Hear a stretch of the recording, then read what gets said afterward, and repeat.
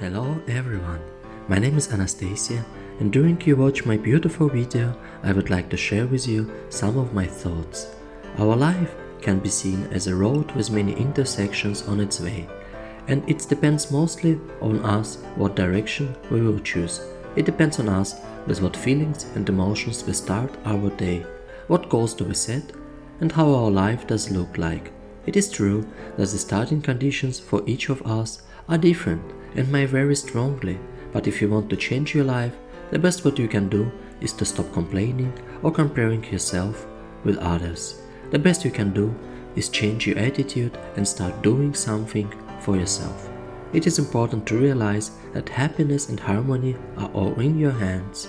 In Russian we say, the rolling stone gathers no moss, which has an English meaning of you can't let the grass grow under your feet. Most of my life I was afraid of my thoughts and feelings. Only recently, after many years of self-learning, I have started to change that fact.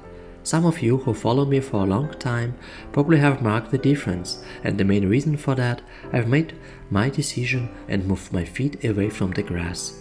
I've decided to change my attitude and became a self-confident person, what I wish also for you.